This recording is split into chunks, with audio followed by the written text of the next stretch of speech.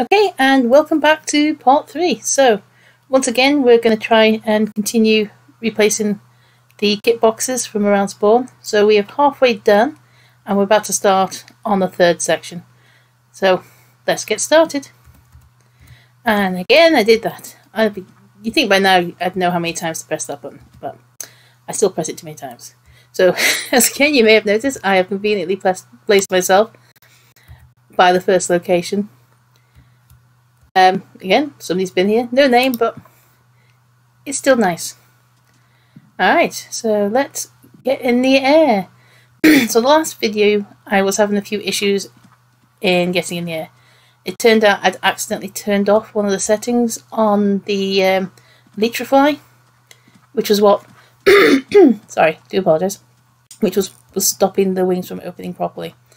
Once I went and checked and saw what the problem was, it was a quick fix, and now everything's working back as it should. There we go, see, it's straight in the air.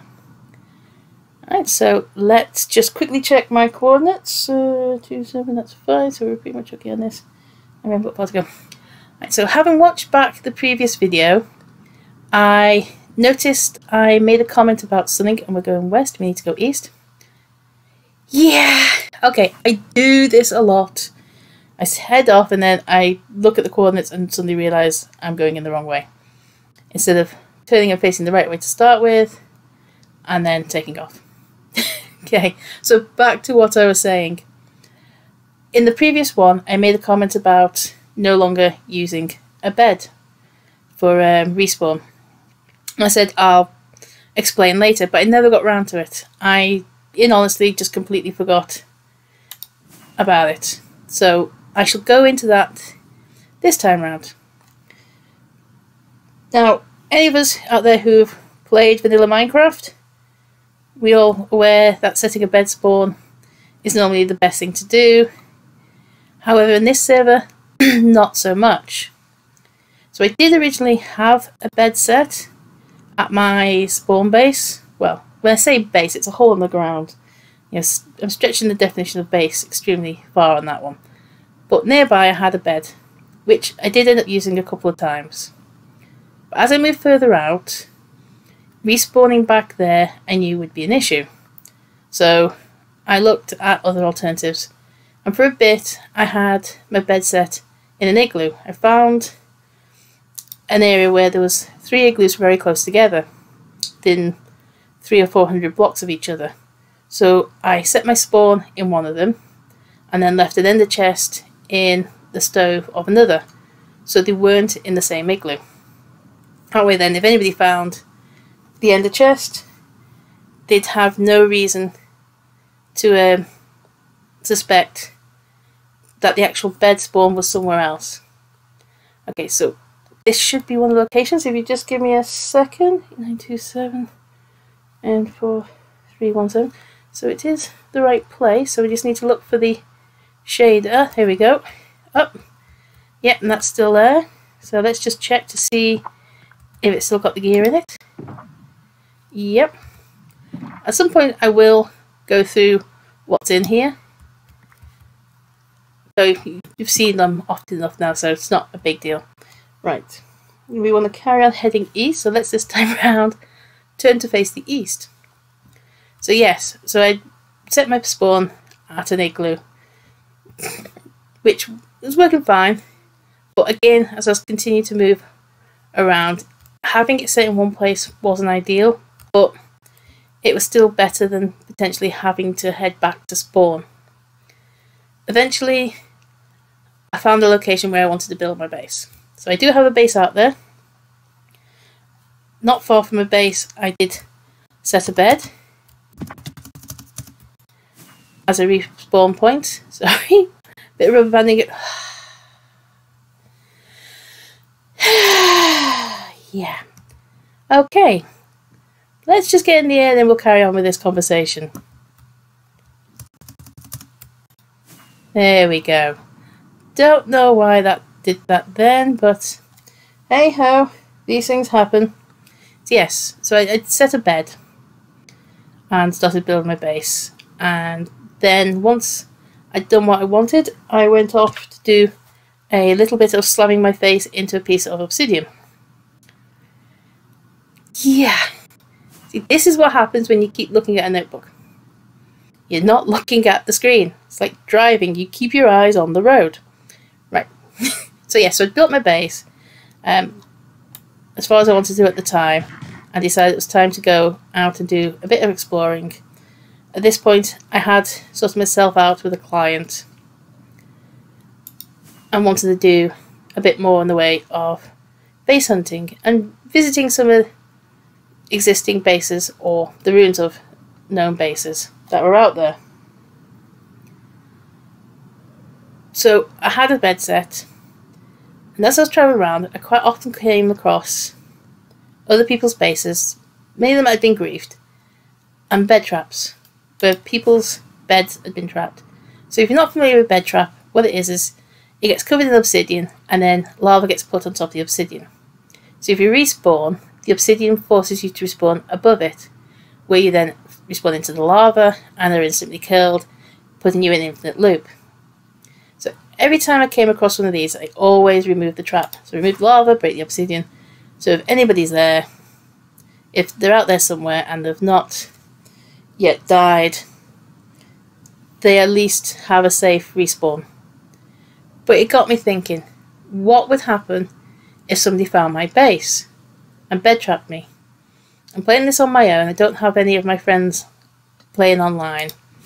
Very few of them play Minecraft. In fact, other than a few family members and children of friends, none of them are really Minecrafters, and none of them who do are 2v2 tiers.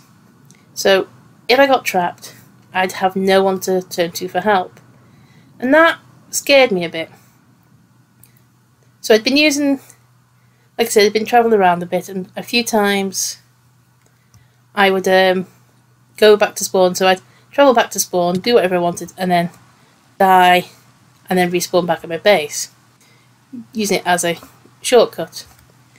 But the more I thought about that, the more I realised that wasn't a safe option, and we have massively overshot to the east. So I decided to break my bed. So I was deciding to head back to spawn. So I decided, instead of using the bed as a quick way back, I'd take the shortcut back to spawn and then travel a long way back to my base, and then do any base hunting I wanted to do on the return journey. So that's why I don't have a bed set anymore. Now, if the server is ever to update, yes, we're looking at you, House. Even though my last video I did call him a name, so you know, hey ho. Hopefully he won't see that, and I won't find myself getting prior banned. But I imagine he's been called a lot worse by other people, and some random woman calling him a narcissist probably is not going to bother him that much. Hopefully. Yeah, so if the server ever updates, my plan is to potentially set myself up with an alt account, and set the alt account at my base with a stasis chamber, and then use the stasis chamber for travelling back to base easier, rather than doing the shortcut back to spawn and then having to travel back again. But that's a maybe, and they're all dependent on so he's had this one on the server actually updating. And like I said, last one, personally I'm not feeling massively optimistic that this will happen. I think he would have done so by now, even if it was not up to the most current version. He potentially could have updated to 1.14 or 1.16.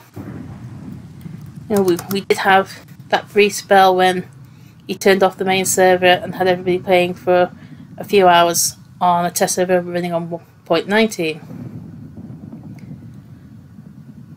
I know there's some issues with 1.19 with the chat reporting, but we don't have to go as far as 1.19. We could just go as far as 1.18. There's no reason to have to go all the way as far as that. Like I say, we could go 1.16 and stop there for a bit. The fact that very few servers, especially Anarchy servers, are running anything beyond 1.12 says a lot about the fact that the admins are just sort of sitting back and waiting for someone to take the first step. So yeah, like I say, I'm not massively feeling optimistic on the fact that the server will update. I feel that it could have done so by now, and the fact that it hasn't isn't to do with issues but more a reluctance. Because I imagine there will be quite a few teething problems with any server updates. But if you were playing on something like this and you heard like one of the others, like 9b9t, had updated, you'd go to 9b9t. I know I'd be playing on there a lot more than I do on here if they were on a more recent version. It's a risk for whoever goes first, but the prize is going to go to them. Because a lot of players will start playing on those servers if they're updated. So whoever updates first is going to end up with a massive player base. That players are going to come to them from the other servers because they are going to be the ones who are giving the more recent experience. That's my take on it. I'm not quite sure how we got onto that from talking about placing beds. So I have said that I wouldn't grief, and there is one minor exception that I have been doing, which is technically griefing, but there is a good reason for me doing it, and that is whenever I find somebody's bed when I'm a long way out, I tend to break it. Not because they missed out. Sorry, I just saw that and I got slightly sidetracked. Not because I want them to have to go back to spawn or, you know, just to be mean. Is I don't want them getting bed trapped. It's better for them to find themselves back at spawn if they die wherever they are than to find themselves in a bed trap. Now, it could be they've got friends online who'd be able to help them if they were. But at the same time, it's kind of one of those being cruel to be kind situations. Be interesting to hear what other people's take on that is. Whether I'm wrong to be destroying people's breads and potentially sending them back to spawn if they die, or my reasoning that it's better that than the alternative if somebody else finds it. It's very much a grey area. It really is. So yeah, that would be an interesting conversation to have. And there are times when I thought, I should leave the bed. The lightning stopped. Yes, you may have noticed at one point when we were flying, we did get struck by lightning. That was kind of funny. So, yeah, destroying beds or not, that's I think, yeah, you know, possibly it'd be interesting to hear other people's take on it. Now, the lightning then just made me think of something. Something I want to do, if we ever updated past 1.14, and it's not a nice thing. You know, I've been saying about doing all these things to help new players and all this lot. There is something I would really like to do, and it is a little bit toxic. But I will be honest, it would be funny. And that is to get myself a trident, sort it out with the usual channeling and loyalty and everything, and to sit up on one of the obsidian roofs during a thunderstorm and just throw the trident at new players. I know, it's a toxic thing to say, and I probably would only do it once. Boy, it'd be funny. It would be so funny. Yeah. Well, let's face it, I am playing on the oldest Anarchy server. Being a little bit toxic I wouldn't be a 2v2 player if I wasn't a little bit. Okay, so we're good on that. So we've just got to go a little bit further south. Right, so, okay. Now trying to think of something else to talk about. Lovely weather we're having. So, bases. So I do have a base, like I mentioned. At the moment, no, I'm not showing anybody it. I do plan on moving bases though. Now I am waiting for the server to update. So I keep saying I don't think the server is going to update, and the next breath I'm saying I'm waiting on the server updating. And that is the simple truth. I want to move bases because I don't think I'm far enough out. I'm a good way out, but if we were to update, I feel that I'm too close. We'd need to be further out. So my plan is to move if we update. And one of the reasons I don't want to move beforehand is... Oh, let's just have a look at this. So yeah, so that sign was there the first time around, so that was left by the first person who found the kit here. So, and this is now the third kit going out, so the other one has been found.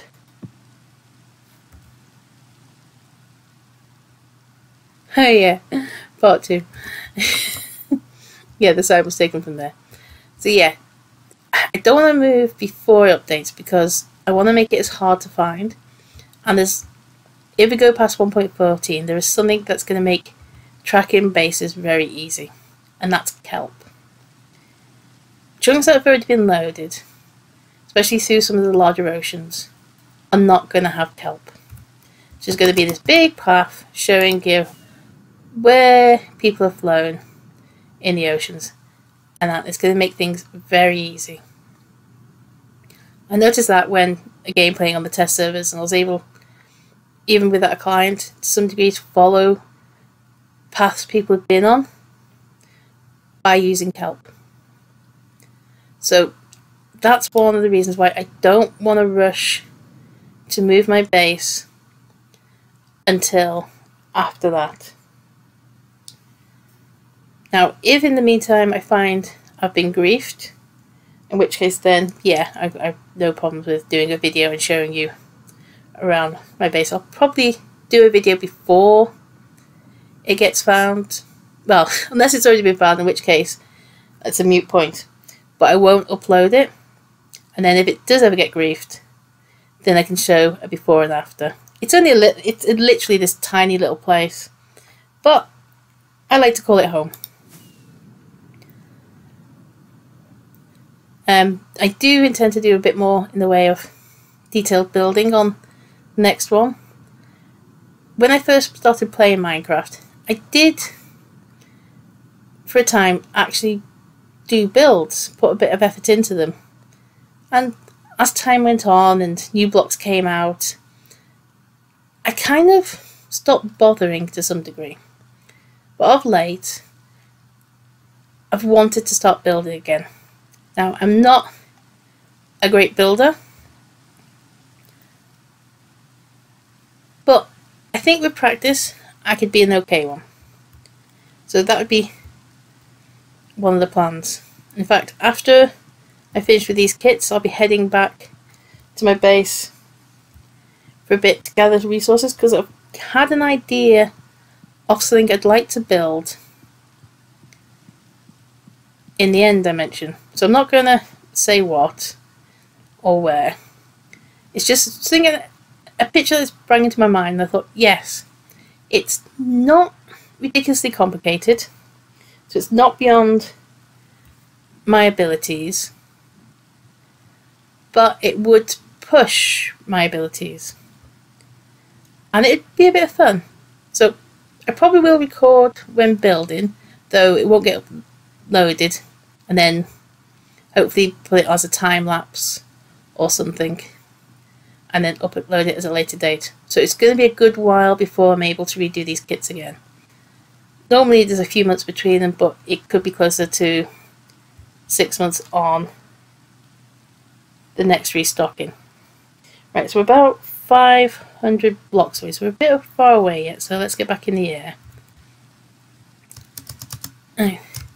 So some areas you'll find you don't see a lot of destruction to the landscape, and then some of it, you come to some areas and you're just constantly going through one thing after another, and I think, oh yeah, no, a bit further. Just a little bit further.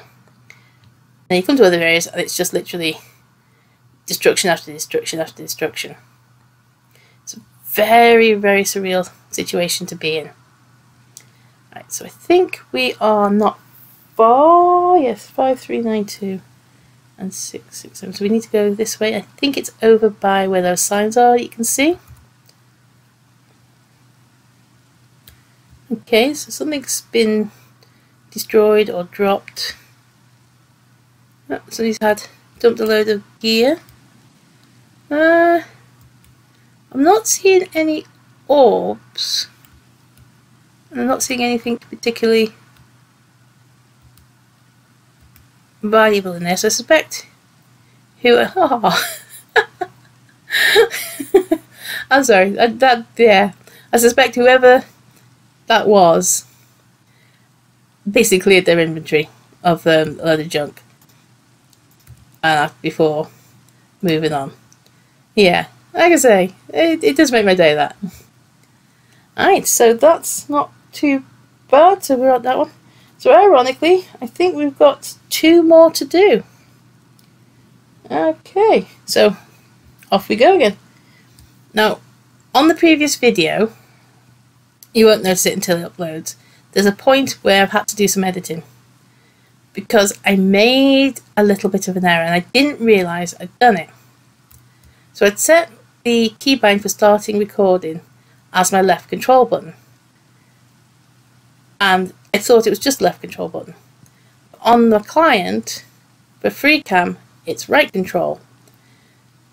So I went to switch on the FreeCam to look at something and I didn't realise I'd turned off the recording, and then when I turned off FreeCam I turned the recording back on again.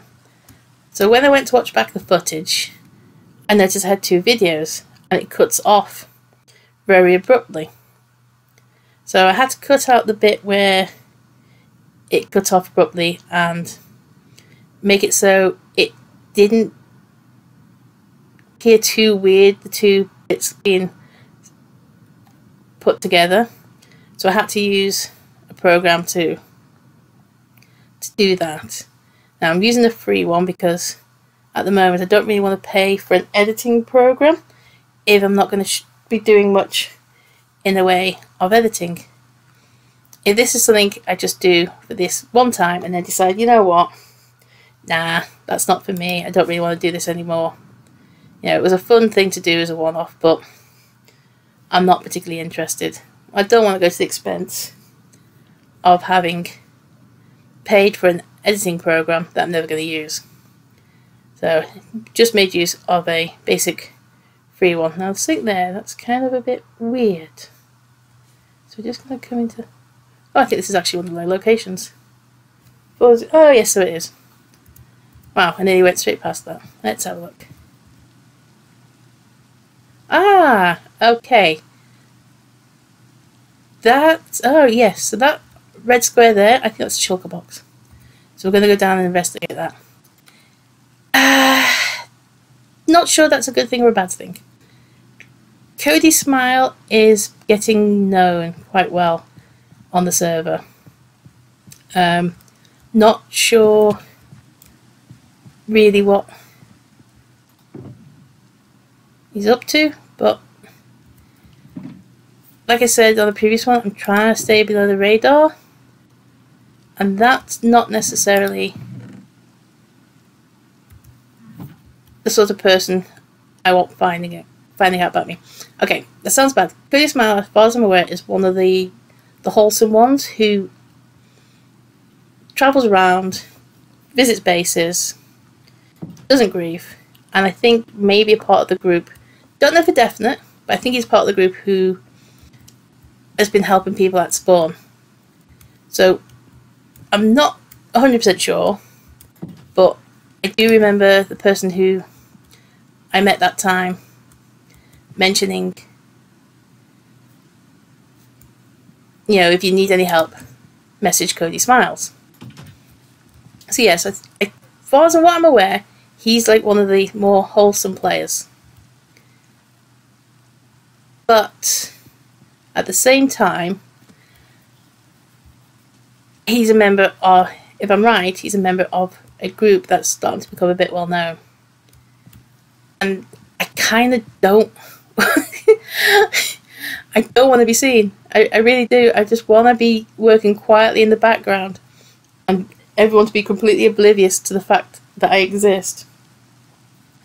And yes, I'm well aware of how daft that sounds as I stand here making a YouTube video.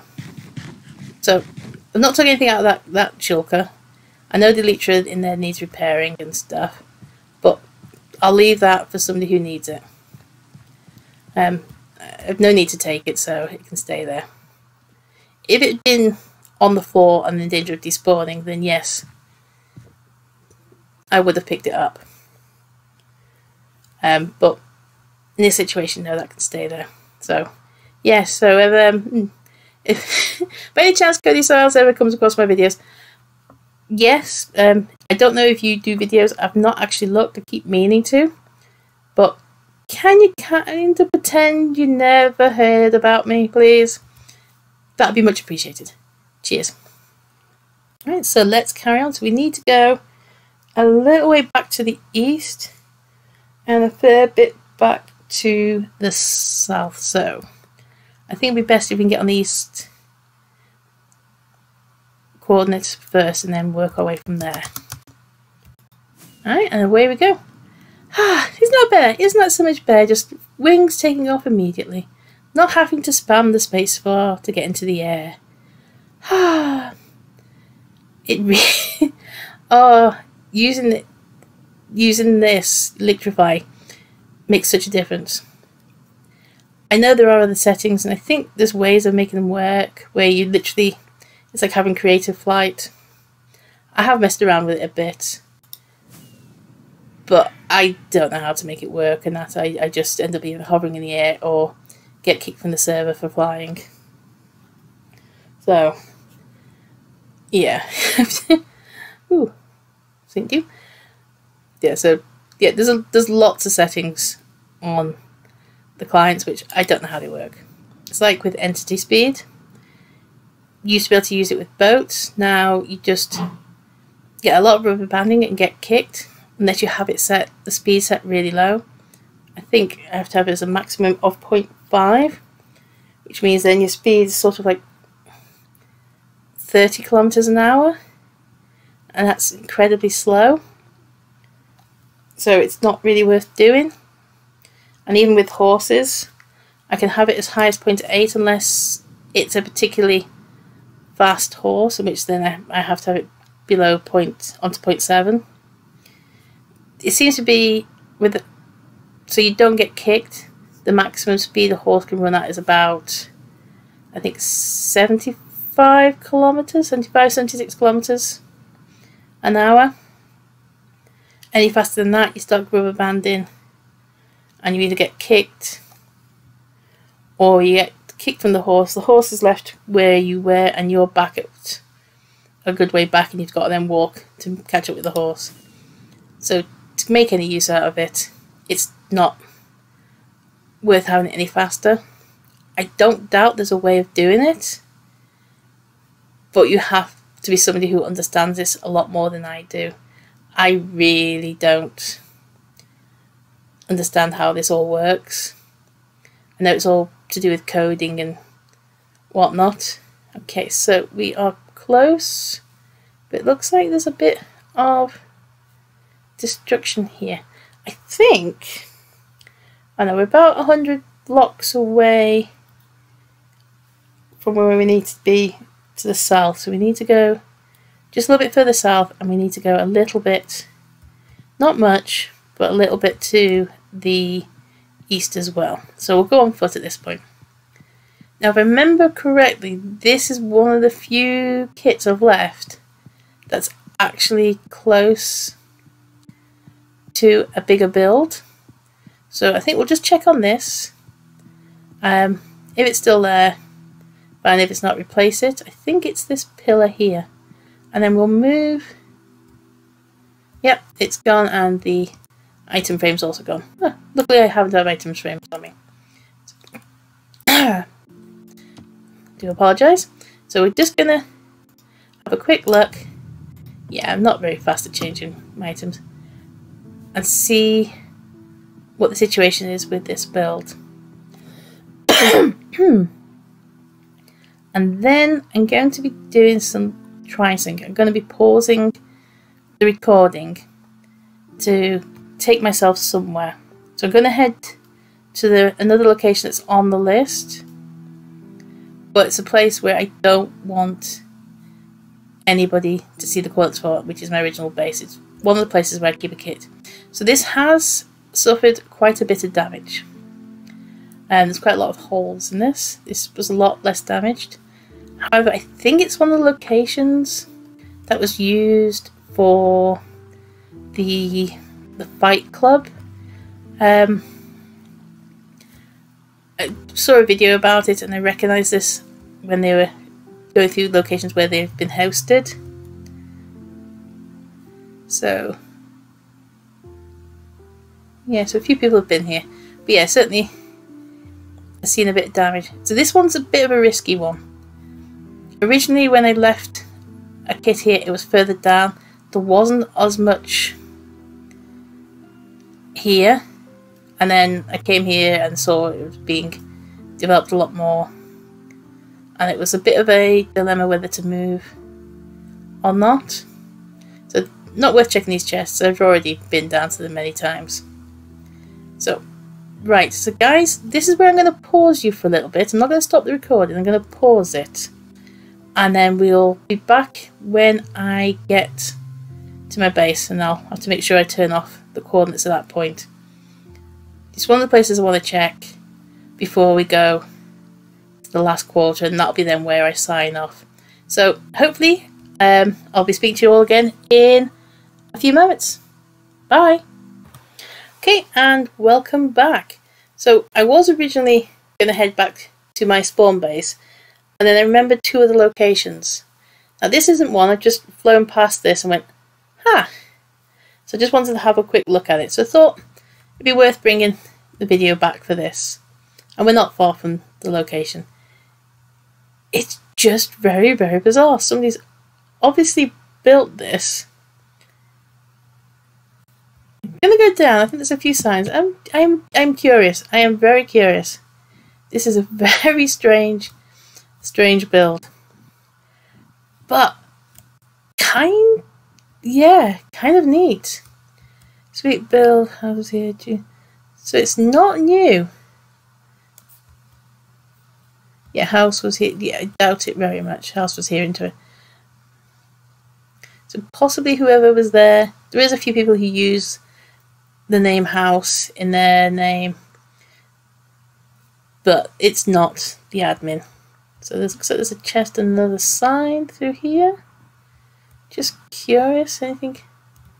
So somebody was here beginning of 2021, 2022. So I just picked up some stuff I don't want. Don't want the melon. Yeah. So I hadn't seen that before. Right, yes. As I was about to head off, I remembered about two other locations. Now, these don't have replaceable kits. The kits there are there as a one-off. And the idea being that once somebody finds them, that's it, they don't get replaced. There's a few other places like that on the server where I've come across builds and I've decided to leave a kit. The furthest one out I think was like 1.5 million blocks out, so they're not necessarily near spawn. Okay, so let's get back in the air and away we go. So originally these two locations were going to wear a part of the original places for kits to go, and they were going to be replaced over time, but I decided against it because of how far out they were. Not massively, we're only 14,000 blocks out, but it was far enough that it was unlikely they were going to get found. So this is the first one. So as you can see, the kit's still here. Now that has been there since the very first time I visited this island and started doing them. This kit hasn't been found. Okay, let's have a look, make sure it's still full. Yep. So this is why I chose to take this and the next location out of the places kits being left and replaced, because quite simply they weren't being left. So this is a bit of a weird island, so we're going to head inside if we can. Okay. So this apparently has been here since 2017, which is quite possible. Actually a little bit earlier than that. It hasn't really seen any destruction, or if it has, it's been replaced. Now there is a question of, just because somebody puts a date on a sign, does it really mean it's been there that long? That's up to you to decide. I do suspect it probably has been here for quite a while. Whether it's been here untouched since 2016, that's quite an ask, but not impossible. Alright, so that's the first one. So we've got another one to go to. It's not far off, so let's get back in the air. Yep, bit of lag there. And away we go. Oh yes, it's so much nicer being able to take off straight away. So just got a little bit of a way, about maybe 1,000 blocks in each direction, so it's not far. So I'm sure I can keep wittering for that length of time. It's actually one of the things I'm finding very, very strange. So whenever I've been playing Minecraft or other games in the past, I've not really struggled to talk. Okay, I'm going to sound like a total Looney Tune. I do find myself talking to myself when I play video games, as if I'm having a conversation with somebody who's sitting next to me. I find that sometimes it helps me to understand what I'm doing and what's going on. Now, with something like Minecraft, that's not really a big deal, but with some other games, it does sort of help, right? I think. Now this, yeah, this is where the other one is. Now this has had, yeah, this has had a lot of destruction. This did not look like this last time I was here. So originally, this was a tree plantation, and it had been so for quite some time. So somebody has griefed this. Now the kit I'd placed, I believe, was on one of the trees. So whether it's been found, in which case the person found it is probably the one who griefed the place, or it's been destroyed when the place was griefed. So I'm just going to have a quick peek, because there are still some items floating around. So if it's a case that it was not noticed, then there's a chance that the items are still here, but I think I'm not seeing. Let's just have a look down here, what's under here. It's worth checking. So it's a bit of a shame. I kind of hope, it's a hard one. If the person who found it was the griefer, would I rather it was blown up? If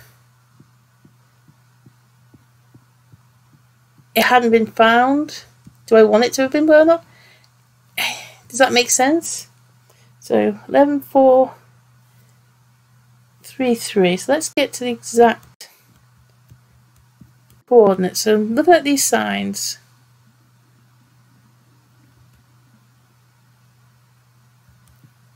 okay, so a lot of these signs were done before this was griefed. Just having a look. Yeah, so I stopped here the last time on the 25th of August. Yeah. That's a shame. It was a nice little oasis. But it's one of those things, it happens. Let's just have a look at these two signs. Let's see. That's an old one. That's an old one. Alright. Oh, well. A little bit disappointing to see, but it was inevitable, and it's amazing it lasted as long as it did. So like I say, it was there was a couple of melons, and it was mainly a tree plantation with quite a few trees on there, and the kit was placed on the back of a tree. So it was facing out, so it wasn't too obvious to be seen. But if you're looking around, especially if you spotted the sign, it would be found. So the fact there's no signs here saying anything, you know, about it, because I would imagine if whoever griefed it might have left something mocking and that for me before destroying it. So, oh well. Rip this location. Right. So I'm gonna pause you again, and this time around I'm gonna definitely head back to my spawn base. So I'll see you guys again soon. Bye. Hi and welcome back. So we are now near where my original spawn base is. So I've just stopped briefly. I want to see, well, I can see my bed is still there, but I want to see if anyone's found it and trapped it. So like I say, my spawn is no longer set to this bed, but this is where I placed it. So a little bit precarious, but it was a little bit away from where my original spawn base is, which you can just see over there. And then I placed gear in here, and it's just a pillar of soil all the way up, so it was easy to get out if I had to respawn after dying here. So I just wanted to check, and no one's bed trapped it. Right, so you may have noticed I've turned off my coordinates now because this is a location where I don't want to broadcast where it is. So I do have Fulbright on, so I might turn that off as well, just for a second, because I tried to make it as hard as possible to find where that is. So okay, did I turn? No, I didn't. I must have pressed the wrong button. No, I don't even have extra tab on. Okay, right, so turned Fulbright off. So the plan was to make it as hard as possible for people to find where my base was, unless you knew where to look and you're using hacks. And the simple way by doing it is by making the entrance look like a normal entrance. So originally this was granite, but I'll explain why that's not the case in a minute anymore. So let's just place them back, just in case anyone comes along, and we'll head down. So this was founded back in February of this year, not long after I started. And in that time, as far as I'm aware, only one person has found this. And that one person must have had hacks going and saw the ender chest. So they mined down, accidentally breaking the item frame and the original sign. So I have since replaced them, and I filled in the hole so it's not quite so obvious. But I left the sign that they left, because, yeah, you know, it's part of the history. So this was my original little hobbit hole. So farm. I did have an anvil here originally, but I think I took it with me when I moved on. And I still keep some bits and pieces in here. There's even a shulker with a few picks, which I think I grabbed when I was end busted, so they're nothing. Yeah. these were from end busting, so useful, but not anything I particularly need, so I thought leave them here. If anybody finds this place, they have access to it. And we're just going to go into free cam again for a second. So as you can see, it's just a mass of random tunnels. So I had at this point downloaded X-Ray, and I was using it to find just as many diamonds as possible, and also as many emeralds, because this comes under Rocky Mountains, so emeralds are available. I think, is that the keybind? Nope, that one. Nope. Right, bear 1 second, because I've turned off the HUD, because that's what turns on the coordinates. It's inside there. I didn't really want to show my coordinates, so let's put full bright back on and let's just have a look underneath so you can see a bit better now. Yeah, just massive mess of me mining out randomly. So let's, one last thing, and turn on, yay, there we go. Let's get its wall hack on this one and not X-Ray. Okay, so welcome to my first little home. Anyway, so after that little bit of randomness, I think we'll end here. I'll get myself sorted and head back off to the last and final section and try and think of some things to talk about. So thank you for stopping by. Hope you have a great rest of your day, and this is me signing off. Bye.